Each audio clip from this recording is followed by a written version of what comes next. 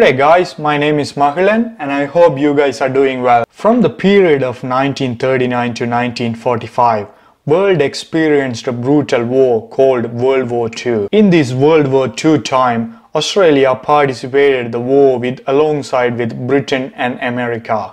During that World War period, there were several military structures and machineries constructed and installed by Australian military, and many war strategies were followed by them. Even though all this happened a long time ago and most of the structures and machineries were damaged and ruined, still we can visit some of them, and this is being one of the tourist attractions in Darwin, Australia. So in today's video, we'll be going around and visiting few World War remains in Darwin, Northern Territory, Australia. If anyone here watching our channel without subscription, please consider subscribing to our channel and hit the bell icon, and without further delay, let's jump into the video.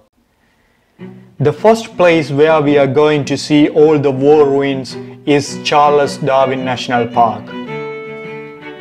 This is the entrance board in Charles Darwin National Park, and it carries some information about the war and this park. This park carries more stories to tell about the war. Let's go inside and see what we can witness here.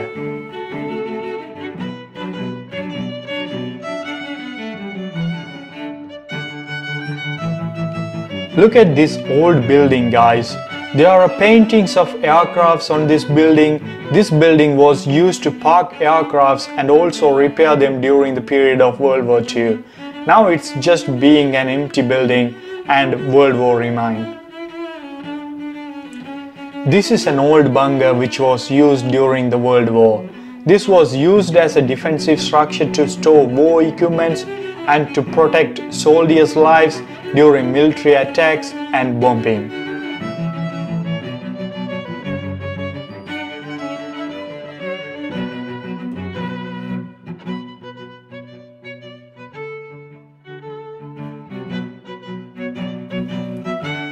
This looks so natural, which is caved out of a hill and served as a bunker.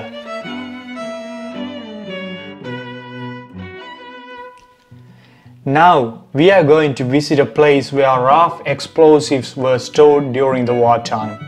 Here is an information board about this place, and that place is called as bomb dumps. This is one of the stores where the Australian military stored fuel and explosives during the World War, and it looks very old.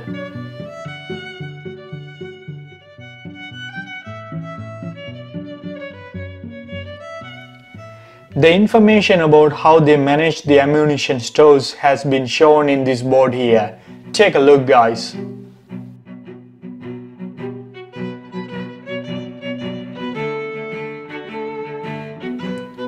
History about this place is explained in this board.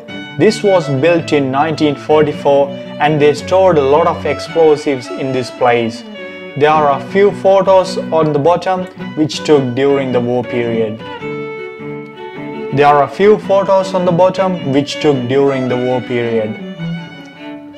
Darwin is the northernmost city in Australia, and anyone who is coming from north should attack Darwin first to enter Australia. To defend that kind of risk, it is shown here how Darwin used its naval forces back in the World War time. It is also shown what were the land-based military arrangements they had to defend the aircrafts entering from the north. During the World War II, in 1942 February, Darwin, Australia was brutally bombed by Japan. In this information board, it is explained how Japan expanded its territory step by step, got into Australia and bombed Australia.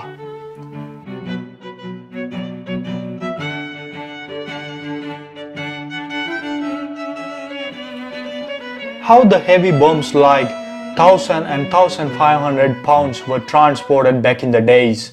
The information about that is written here in this board. Trolleys like this were used to carry the bombs and missiles during the wartime. The knowledge about how to work with bombs and handle the bombs was explained to the soldiers by hand-drawn diagrams and written notes. The details about that are shown here.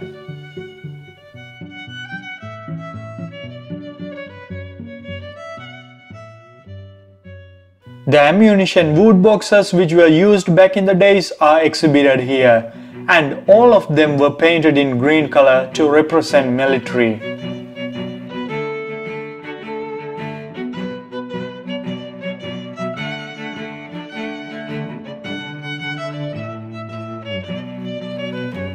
The documentation of war events were also done during the war.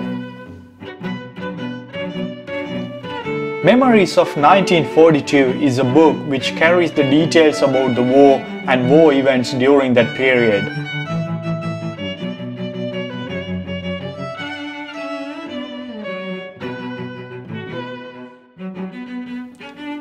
There were a lot of letter transaction happened during the war period, and all these documentation were done by a typewriter during the war period.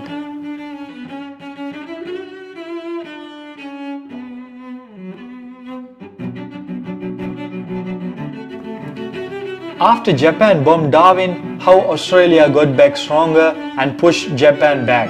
All those details are mentioned here.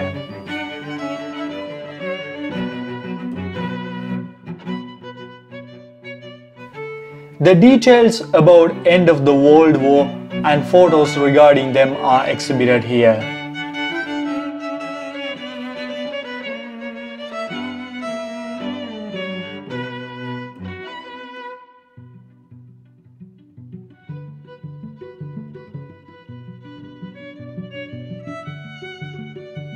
There are a lot of bunkers in this Charles Darwin National Park, among which only few of them are we can see.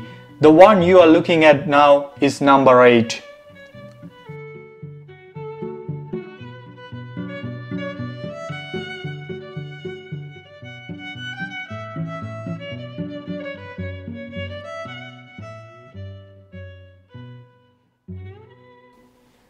This is an oil tank used during the World War and an operation room. These are also ruins from the World War. Now, we almost finished the Charles Darwin National Park. The next place we are going to go is a beach site called East Point Beach.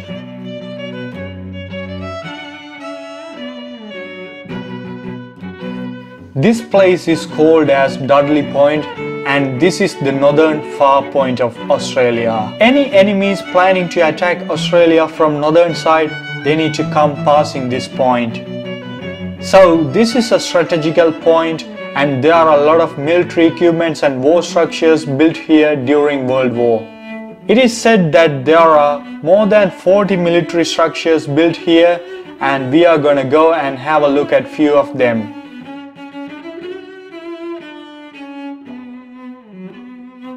This is the map of this place, and the structures built here are denoted here. The legend shows us which structure was built in where in this map.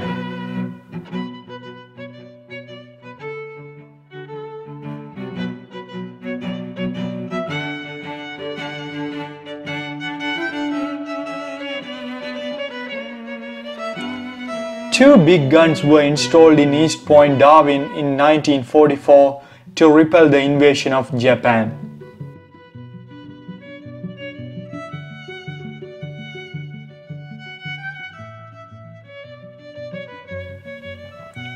You are now looking at one of those two big guns. Come, let's go around and have a look at this massive gun. This is a massive military structure which was built with a gun and used to shoot down the Japanese Air Force which entered Australia during the war.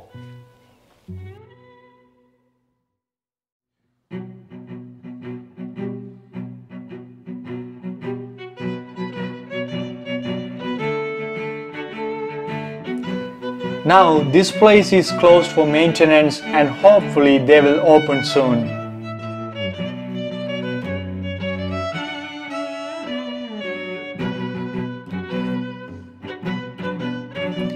You guys can see the sea in the far, and opposite to the sea there are a couple of bungalows and a tower.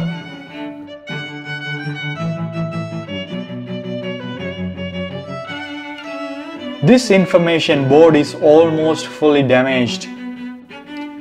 This is the bunker building here, and more than half of this building is underground level.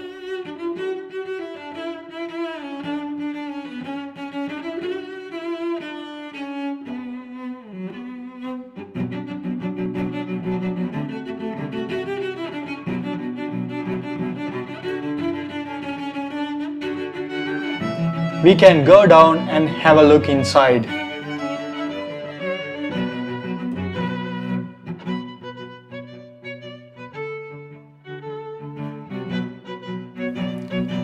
This is so damaged and it is very old building.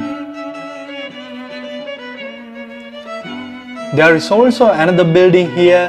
This is called an artillery store.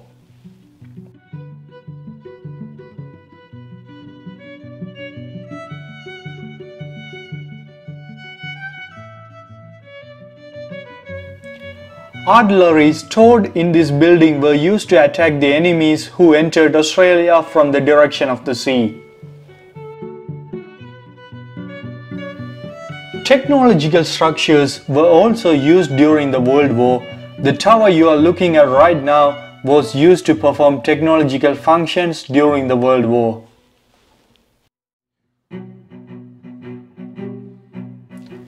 There is also another bunker here which was used by the Australian military to protect themselves from bombing.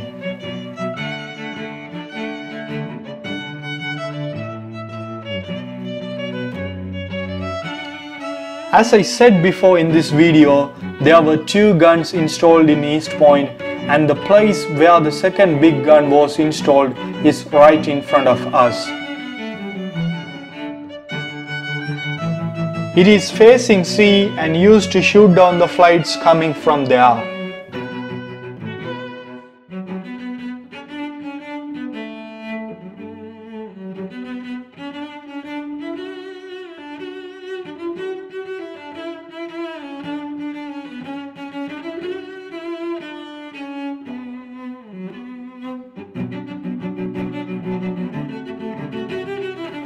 This is also another World War ruin in which military used to store explosives and bombs.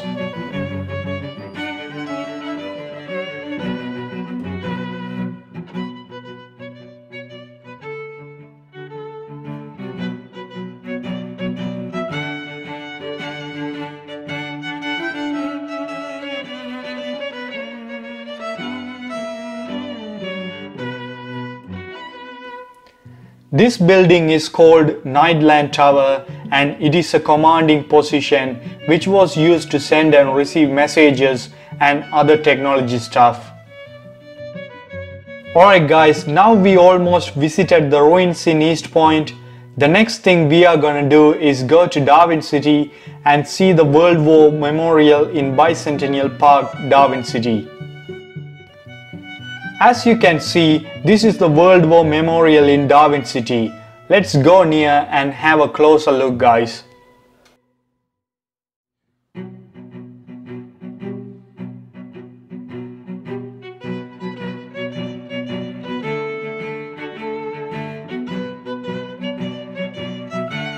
On the bottom, the names of important officers are mentioned who died in the war.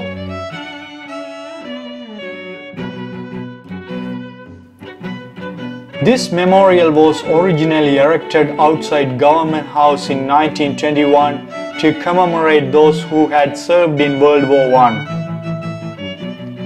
Then it is considered as a common memorial to commemorate all the war heroes from Australia who participated in other big wars too. In the bottom here, you can see the memorial message regarding the World War II. And also on top, you can see this memorial is also for the heroes who died in Vietnam War.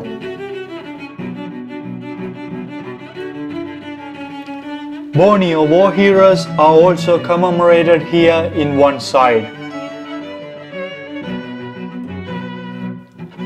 Darwin enlistees in World War II are mentioned here in the other side.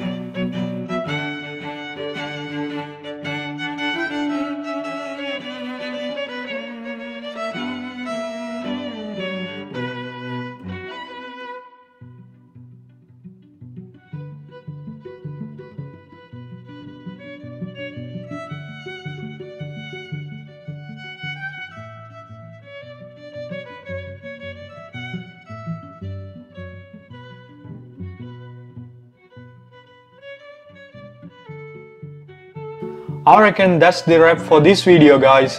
I hope you guys would have enjoyed this video.